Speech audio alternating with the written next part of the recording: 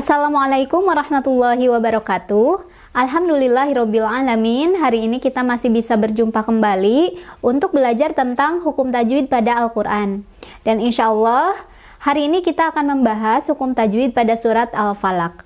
Tapi sebelumnya saya informasikan terlebih dahulu bahwa untuk melihat hukum-hukum tajwid pada surat Al-Falaq yang lebih detail bisa dicek di kolom deskripsi video ini. Oke, kita akan mulai membahas tentang hukum tajwid pada surat Al-Falaq dengan membaca surat Al-Falaq ayat 1 terlebih dahulu. A'udzu billahi minasy syaithanir rajim. Bismillahirrahmanirrahim. Qul a'udzu birabbil falaq. Di ayat 1 kita akan mulai rinci satu persatu ya, dari cara baca sampai hukum tajwidnya. Qul, ada lam sukun di sana ya. Lam sukun itu tidak boleh memantul. Qul, tidak boleh qul, tidak boleh qul ditahan, jangan ya. Qul. A dan ain harus bisa dibedakan. Kemudian di kita bertemu dengan hukum tajwid, yaitu mad thobii atau mad asli. Sebabnya kenapa? Karena ada wawu sukun ya, sebelumnya ada huruf yang berbaris dhammah ya. Jadi kalau wawu sukun pasangannya sama dhammah ya, atau bisa dibolak-balik. Ada dhammah bertemu dengan wawu sukun juga boleh. Cara bacanya seperti apa? Cara bacanya adalah dipanjangkan sebanyak 2 harokat. Atau diayun biar lebih konsisten. Seperti itu ya. Selanjutnya, Qul a'udzu birabbi. Ba-nya ada tasydidnya. Jadi cara bacanya adalah kita tekan Rabbi. Kita tekan sedikit ya, Rabbi. Tapi jangan ditahan juga. Rabbi, cukup ditekan aja. Birabbil falaq. Birabbil. Nah, di sana ada hukum alif lam qomariah ya. Sebabnya apa? Karena ada alif lam menghadapi huruf Qomariah, yaitu fa. Maka cara bacanya adalah alif lamnya dibaca dengan jelas, tidak boleh mantul, tidak boleh ditahan ya. Birabbil fa, bukan birabbil, bukan juga birabbil ya. Jadi langsung birabbil fa. Salah satu ciri dari alif lam qomariah ini adalah alif lamnya biasanya sukun ya, lamnya berharokat sukun ya. Selanjutnya di ujung ayatnya ada yang dinamakan dengan Qolqolah Qubro. Kenapa? Sebabnya karena ada huruf Qolqolah yang sukunnya itu karena berhenti, yaitu huruf qaf ya. Huruf qafnya, jadi dia adalah huruf Qolqolah, asalnya hidup, ketika dia sukun, ketika dia berhenti jadi mati, sehingga dia jadi huruf Qolqolah, seperti itu ya. Cara bacanya adalah dipantulkan, dan karena kubro jadi pantulannya besar, falaq, seperti itu ya. Qul a'udzu birabbil falaq. Kita lanjut ke ayat kedua. Min syarri ma khalaq. Min sya. Di sana ada hukum Ikhfa Ausath. Sebabnya karena ada nun sukun bertemu dengan salah satu huruf ikhfa, yaitu shin. Cara bacanya adalah disamarkan sambil berdengung. Apanya yang samar? Yang dibaca samar adalah nunnya, jadi tidak terlalu samar-samar. Samar-samar tuh di antara izhar dan idgham. Jadi nggak terlalu jelas ya. Izhar tuh kan jelas, tidak terlalu idgham, tidak dimasukin juga. Jadi di antara keduanya. Kemudian si nunnya ketika mengucapkan huruf nun, kita sudah bersiap-siap ke huruf shinnya. Milsya, milsya ya. Dan dengungannya itu tidak terlalu juga, karena bukan akrob. Jadi di antara ikhfa akrob dan di antara ikhfa ab'ad gitu ya. Milsya, milsya, milsyarri. Di syarri ro-nya ada tasydidnya. Jadi itu kita tekan, cara bacanya kita tekan, tapi tidak seperti gunnah. Ini bukan gunnah ya, jadi ditekan aja. Syarri, syarri. Jangan juga terlalu syarri, jangan ya. Syarri. Kemudian mil syarri ma di sana ada hukum mad thobii. Sebabnya karena ada alif. Alif adalah huruf madnya, sebelumnya didahului oleh huruf yang berbaris fathah ya. Di huruf mimnya ada fathahnya di atasnya. Maka cara bacanya adalah dipanjangkan sebanyak 2 ketukan. Ma, atau di ayun juga boleh. Ma, seperti itu. Khalaq, khalaq. Nah, di ujung ayat ini terdapat lagi Qolqolah Qubro. Sebabnya karena ada huruf qolqolah yang sukunnya karena berhenti, yaitu huruf qaf ya. Jadi qaf asalnya barisnya itu fathah, ketika berhenti kan jadi sukun. Maka ketika huruf qaf jadi sukun, dia jadi qolqolah. Qolqolahnya qolqolah kubro ya, qolqolah besar. Jadi cara bacanya adalah dipantulkannya besar. Min syarri ma khalaq. Selanjutnya ke ayat 3. Wa min syarri ghasiqin idza waqab. Wa min sya. Kita bertemu lagi sama hukum ikhfa ausath. Sebabnya karena ada nun sukun bertemu dengan shin. Cara bacanya sama dengan yang sebelumnya, yaitu disamarkan sambil berdengung. Jadi nunnya samar, tidak terlalu jelas, jangan juga dimasukkan, jangan juga diidghamkan. Jadi milsya, milsya, sambil ditahan dengungannya. Milsya, milsya, milsyarri. Di ra kita ketemu lagi ada tasydidnya di atas ra. Jadi ini agak ditekan. Syarri, syarri. Gha, di gha ya, ada mad thobii. Sebabnya karena ada alif didahului oleh huruf yang berbaris fathah ya. Gha.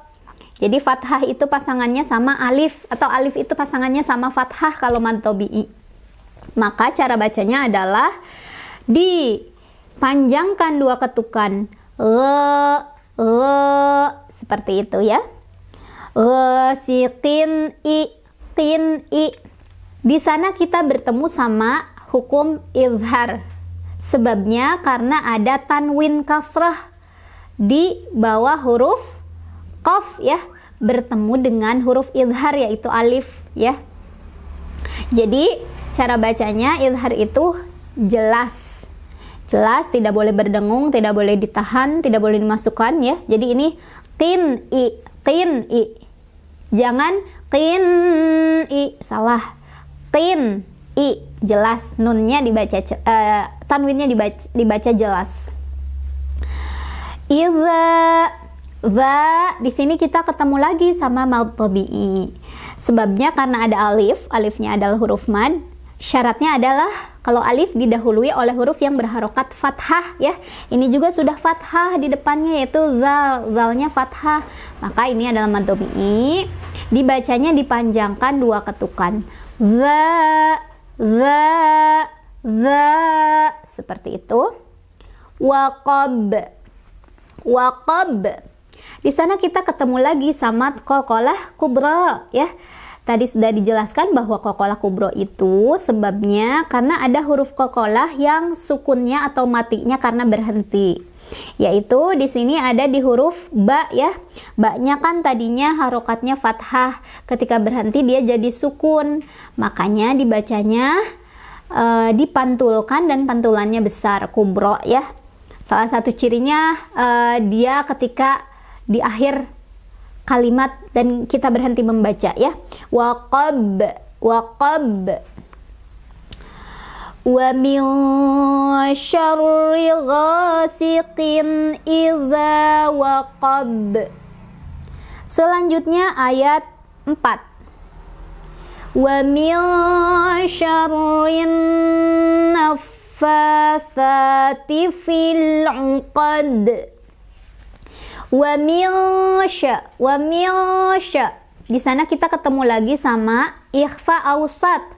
Sebabnya karena ada nun sukun bertemu dengan shin. Dibacanya disamarkan sambil berdengung ya. Samar itu tadi apa?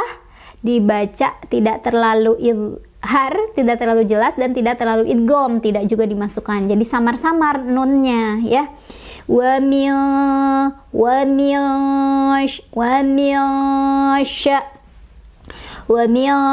syarri. Ra-nya bertasydid lagi, jadi kita agak tekan syarri, syarri ya.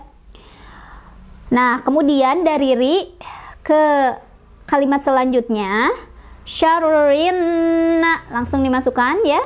Di sana ada hukum alif lam syamsiah. Sebabnya karena ada alif lam menghadapi huruf syamsiah yaitu nun. Cara bacanya adalah alif lamnya tidak dibaca, melainkan kita langsung masukkan ke huruf syamsiahnya, ke nunnya ya. Jadi wa min syarrin, langsung ke nun ya. Syarrin, seperti itu cara bacanya ya. Dan salah satu ciri dari alif lam syamsiah ini adalah setelah alif lam hurufnya ada tasydidnya ya. Selanjutnya wa min syarrin, di nunnya juga ada hukum gunnah. Sebabnya karena nunnya bertasydid, dibacanya gunnah itu berdengung, ditahan dengungannya 2, 3 atau 4 ya. Syarrin, syarrin, syarrin, seperti itu ya. Ditahan dulu. Syarrin naffa.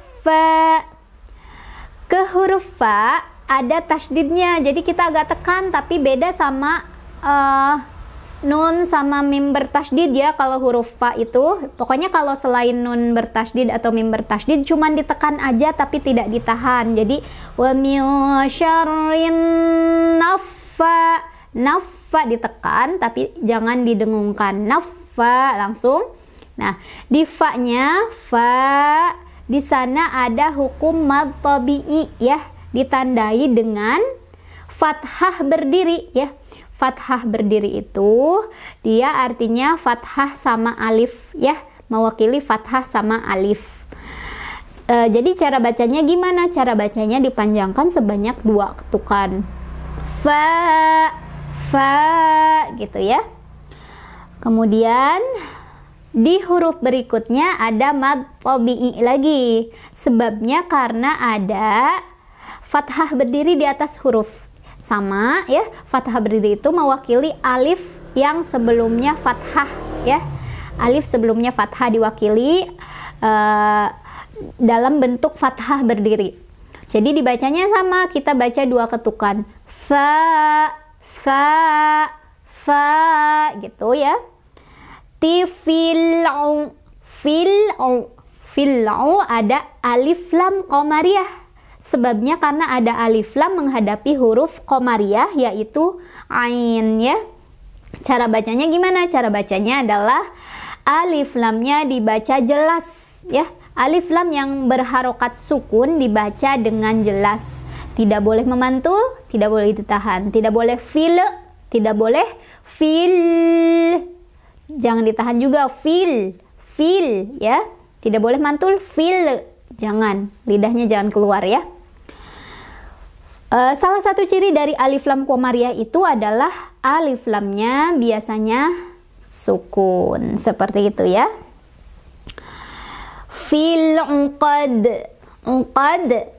Yang terakhir di ayat ini ada ada Qolqolah Qubro lagi. Sebabnya karena ada huruf qolqolah yaitu dal yang sukunnya itu karena berhenti. Jadi dal awalnya berharokat kasrah, karena berhenti jadi sukun maka dia jadi Qolqolah Qubro atau qolqolah besar. Cara bacanya adalah dipantulkan dan pantulannya kubro besar ya. Qad, qad. Wa min syarrin naffatsati fil 'uqad. Ayat terakhir, wa min syarri hasidin idza hasad. Wa min, kita ketemu lagi sama Ikhfa Ausath. Sebabnya karena ada nun sukun bertemu dengan huruf ikhfa yaitu shin. Cara bacanya adalah disamarkan sambil berdengung ya, jangan terlalu jelas, jangan juga dimasukkan dengungku di antara izhar dan idgham. Jadi kita baca nun sukunnya samar-samar, mil ya, mil syarri. Di huruf ra ada tasydidnya jadi agak ditekan sedikit, syarri, syarri ya. Haknya di sana kita ketemu sama mad thobii atau mad asli, sebabnya karena ada alif sebelumnya ada huruf berbaris fathah, yaitu haknya berbaris fathah ya. Jadi dibacanya adalah dipanjangkan sebanyak 2 ketukan. Ha seperti itu ya. Sidin i, din i. Ketemu lagi sama hukum izhar ya. Sebabnya karena ada tanwin kasrah atau kasrah tanwin bertemu dengan huruf izhar yaitu alif ya. Tanwin kasrahnya ada di huruf dal bertemu dengan alif ya, maka bacanya adalah izhar, itu artinya jelas. Jadi bacanya harus jelas, harus terang, tidak boleh berdengung, tidak boleh ditahan. Din i ya, hasidin i gitu ya. Za di sana ada mad thobii lagi, sebabnya karena ada alif, ada huruf mad ya, sebelumnya didahului oleh huruf yang berharokat fathah yaitu zalnya berharokat fathah ya. Jadi cara bacanya adalah dipanjangkan 2 ketukan, za gitu, za ya. Hasad. Di sana kita ketemu lagi sama Qolqolah Qubro, sebabnya karena ada huruf qolqolah yang sukunnya karena berhenti, yaitu huruf dal ya. Dalnya awalnya fathah, karena berhenti jadi sukun, maka dia dibaca Qolqolah Qubro atau dibaca pantulannya besar Qubro tuh ya. Wa min syarri hasidin idza hasad. Oke, kita akan baca dari awal ya, lengkap dengan tajwidnya. Kita baca sesuai dengan hukum tajwidnya. A'udzu billahi minasy syaithanir rajim. Bismillahirrahmanirrahim. Qul a'udzu birabbil falaq min syarri ma khalaq wa min syarri ghasiqin idza waqab wa min syarri naffatsati fil 'uqad wa min syarri hasidin idza hasad. Shadaqallahul azim. Alhamdulillahirrabbilalamin. Sekian saja untuk pertemuan kali ini, mudah-mudahan ada manfaatnya. Silakan untuk menonton video-video kita yang lainnya, mudah-mudahan banyak manfaat yang bisa diambil. Sekian saja, wassalamualaikum warahmatullahi wabarakatuh.